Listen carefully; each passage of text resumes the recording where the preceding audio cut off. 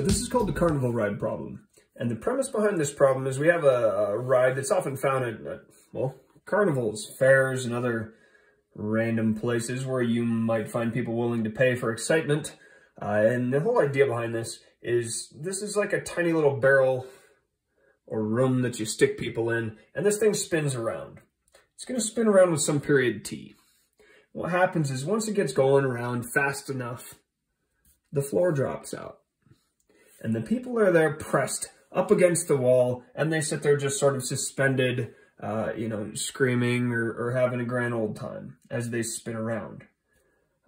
So what we're going to go through and do in this problem is we're going to find the required amount of friction between the person and the wall so that the people don't slide down the wall. Now we're going to do this as a function of the period it takes this carnival ride or this spinning barrel room to spin around once, as well as the radius. And then, of course, there's always gravity. Gravity's going to come into this somehow, right? So G is going to be, we'll call it a legal variable in this thing, because we know G is going to be trying to pull everything and everybody downward in this problem. So the best way to understand what's going on in this problem is to draw a free body diagram. And in all honesty, that's the hardest part of this whole problem, is the free body diagram. So what I'm going to do is I'm just going to draw the wall right here. Okay, so here we've got a wall. This can be the wall behind this person, and we're going to draw the person smushed up against the wall. So here they are, smushed up against the wall. And we're looking at them from the side. We'll give them a little bit of hair. There we go. Okay, we don't need just bald people on this. So here we go. We're going to look at all the forces acting on this person. All right. Now, obviously, there's always the obvious. Gravity is acting downward on this person. Just because this person is spinning in a room, just because the floor has dropped out from underneath it, doesn't mean gravity has gone on a coffee break. Gravity is always acting downward on this person. So it's going to pull downward with some force of mg. Now, I don't know the mass of this person, and frankly, I don't care. You'll see that goes away later on. Now, because we don't want to allow this person to slide up and down the wall, there needs to be some friction. Remember, that's what we're trying to solve for, is what coefficient of friction needs to exist between these people and the wall to keep them from sliding downward. Because if everybody slides downward, they're just in a spinning room vomiting on themselves, and nobody's having any fun being stuck up against a wall, right? So we need some friction. Now, friction in this case needs to act straight upward. It's always going to act parallel to the plane between two objects, and in this case, that's going to be vertically, because this wall is vertical. When you have a horizontal surface, then yeah, we'll see that friction acts horizontally. Here we've got a vertical wall, and the friction acts upward. Now, we've got gravity downward and friction upward, but there has to be something else acting on this person. Why would the person stay up against the wall? What's holding them up against the wall? And here's where the mistake happens in this problem. Is people ever so badly want to say that there's something pushing the person this way. I'm drawing it in yellow because you can't really see it. And let's be honest, it's the obvious thing. You think something's pushing this person up against the wall, and that's wrong. There's nothing pushing the person up against the wall. That's the weird part of this problem. That's where people get this wrong. The fact of the matter is, the wall is pushing the person inward. There's actually a force on the person by the wall this way. The force by the wall. And you think, okay, well, what's the difference? The wall pushing on the person to the left versus something pushing the person to the right up against the wall. And there's a huge difference here. You're used to thinking of a wall as being stationary or static, but in this case, it's not. It's moving. Now, I know the walls are actually moving in a circle, but remember, because this is moving in a circle, the walls of the room and the people up against the walls are all accelerating centripetally. There is a centripetal acceleration in this problem that is inward. Everything in this free body diagram is accelerating centripetally. If you look at this person up against the wall as being what we would call an inertial reference frame, meaning it's not accelerating, then yeah, you start to think something has to be pushing the person up against the wall. But this is what we call a non-inertial reference frame. This wall is accelerating, for this person right here, to the left. And the person is just a great big meat bag in the way. Right? The wall's accelerating and the person's in the way. And so when we look at the forces acting on the person, the wall is pushing the person, causing them to accelerate centripetally. And while I understand that the people never get any closer to the middle of the room, unless they stand up, if they're just pressed up against the wall, they're always going to be at the same radius. But they're still accelerating. This is a centripetal acceleration, no different than the moon going around the Earth. It doesn't get any closer. It's always just going in a circle. Or for the moon, something that's pretty darn close to a circle.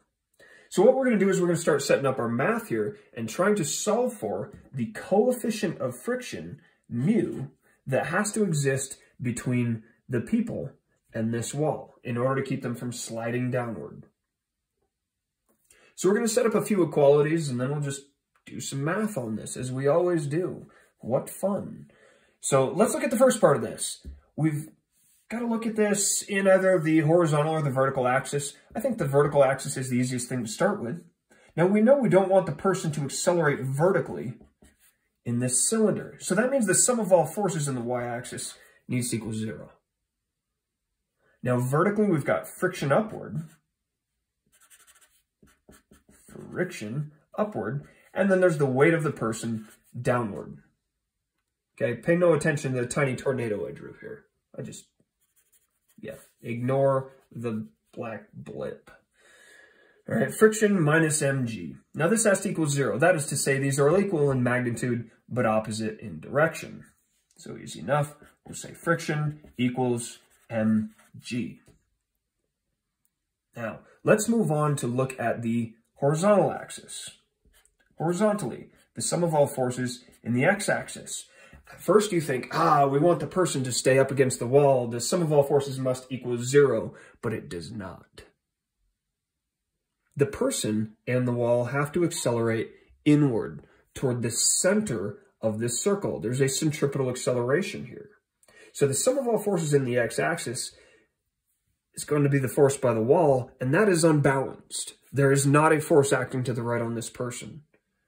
That force by the wall is in fact going to cause the mass of the person to accelerate at this rate AC, or the centripetal acceleration. Now how we tie centripetal acceleration back to the values given to us in this problem, we'll get to in a minute.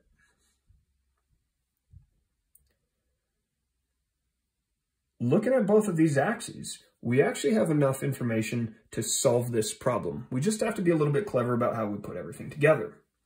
And the key in how we put everything together is recognizing how the normal force ties into both of these axes.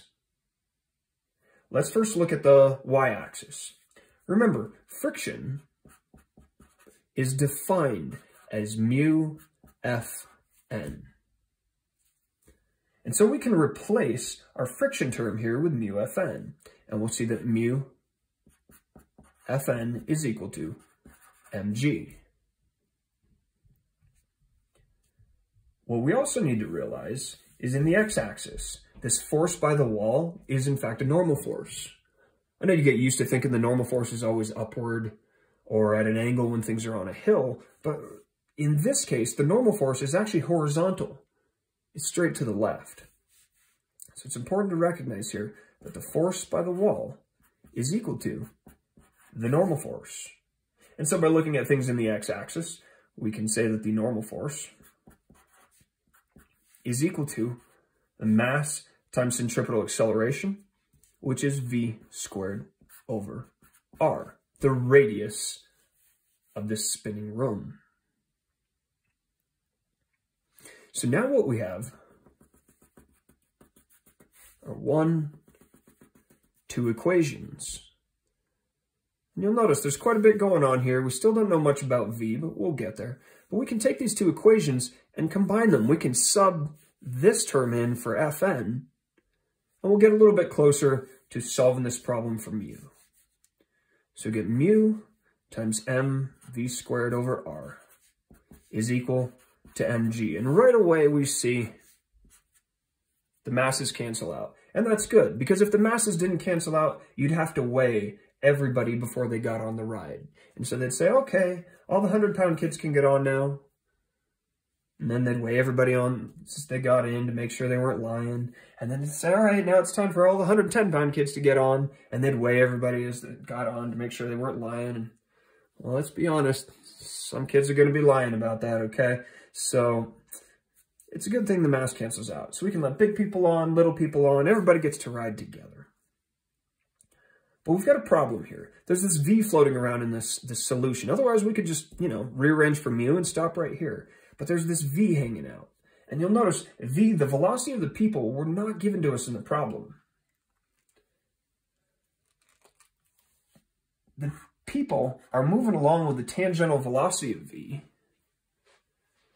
So we need to relate that tangential velocity back to the period and the radius. And you'll remember, velocity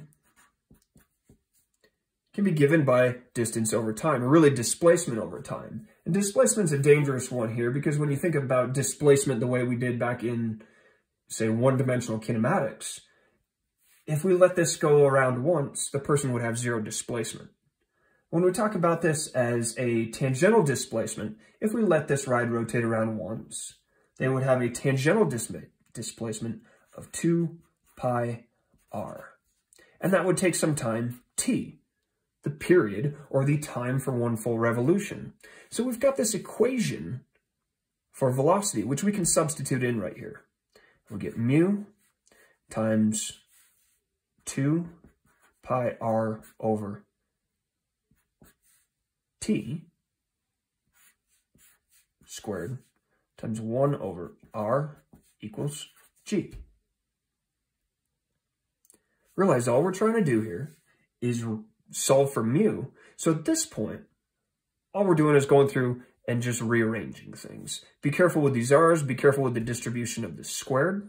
But what we come up with is mu is equal to t squared g over 4 pi squared r. What this tells us is how much friction there has to be between a person and the wall in order to keep sliding downward. We'll see in looking at this solution, the period. If the period goes up, that is to say, if the ride rotates slower, there needs to be more friction between the person and the wall to keep from sliding down the wall, which isn't a huge surprise. And it's a similar issue with gravity. As gravity, or the acceleration due to gravity, goes up, we need more friction for a given period. The one that's a little bit interesting here is the radius. Mu is, in fact, a function of the radius. As the radius goes up, and this is the strange part, as the radius goes up, there's actually less friction required to keep the people stuck up against the wall. So really, in practice, what this tells us is whether or not we can wear a polyester suit to the carnival and ride this ride, which is important stuff we all need to know, right? Anyhow, that is the carnival ride problem. And that's all for now.